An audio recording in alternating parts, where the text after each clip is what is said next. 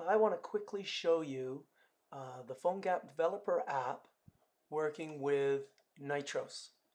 So first of all, the Phonegap Developer App is a way to develop your phone mobile apps on your computer and then wirelessly pair it with your iPhone, iPad, Android, Win 8 device. Nitros, however, working with an Adobe product called connect-phonegap allows you to do all this online, so you can work with people who aren't on the same wireless network. I'll try to do this as quickly as I can. So in we get to Nitros. I'm not going to show you everything. I only learned how to use it yesterday. But let's get you going here. This is something I made before. I'm going to just go in and delete it. You've got to put in the exact term.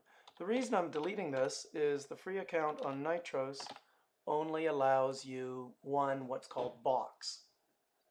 And while that's deleting, let's show you the steps we're going to do. So first, we've already logged in. Then we're going to make a new box. Then we're going to start the node assignment. I'm going to give it a name. Why don't I today call it myNAME? So let's go back here. I'm going to refresh this page and see if the box has been there. My box is gone. So we're going to make a new box.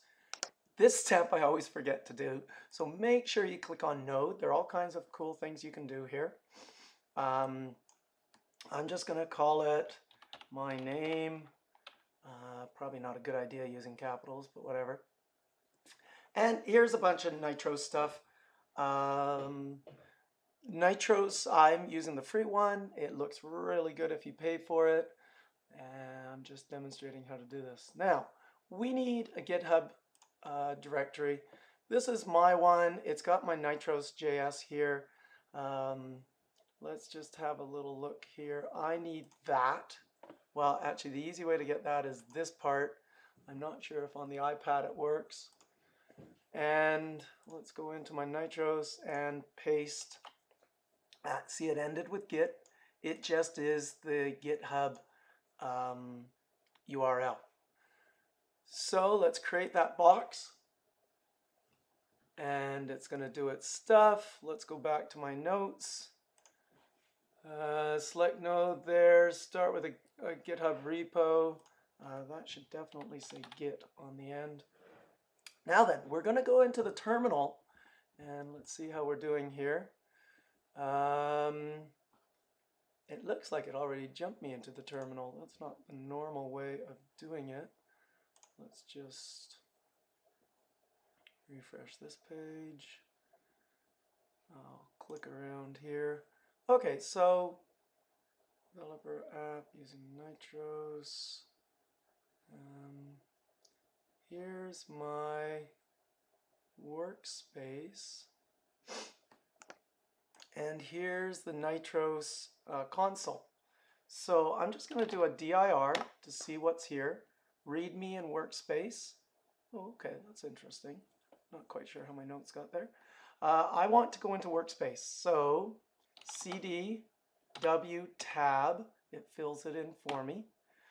dir to see what's there.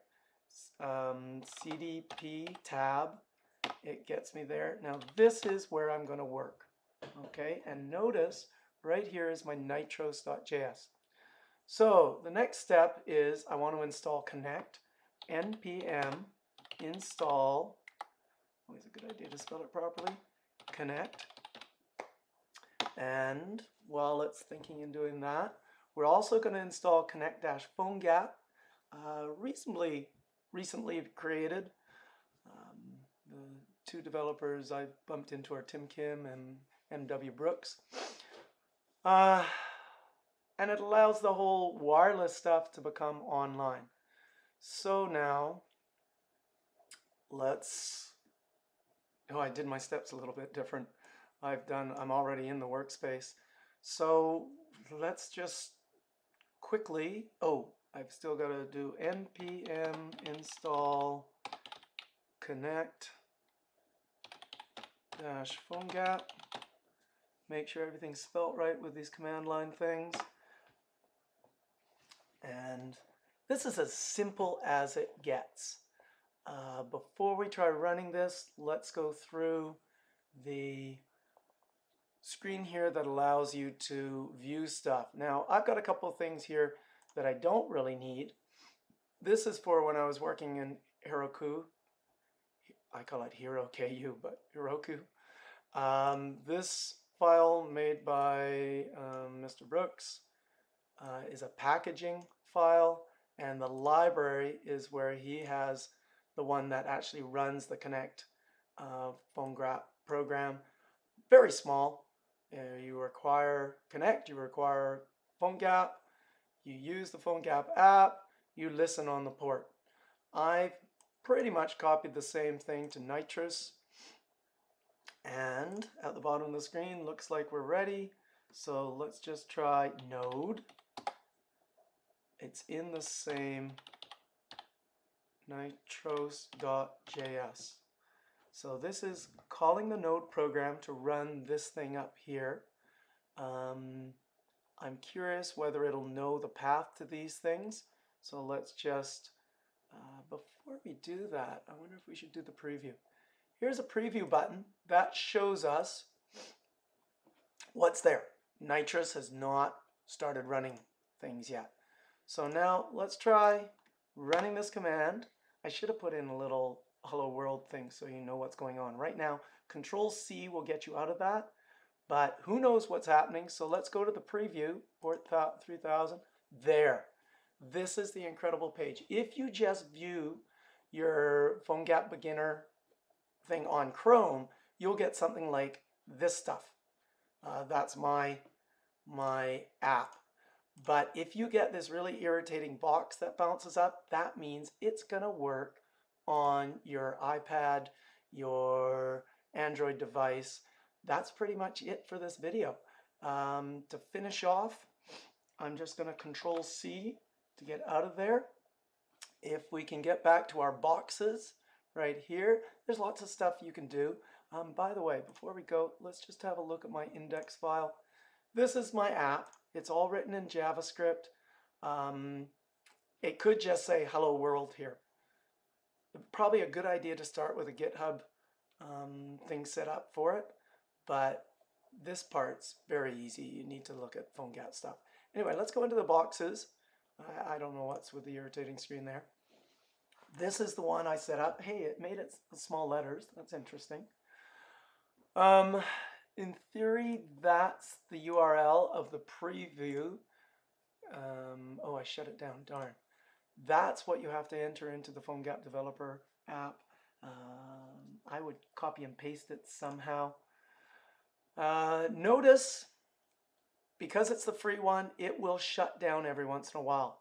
To start it again, you're going to have to go into the terminal, find out where you are, dir, and go back into that workspace. So wtab, dir, cdp tab, dir.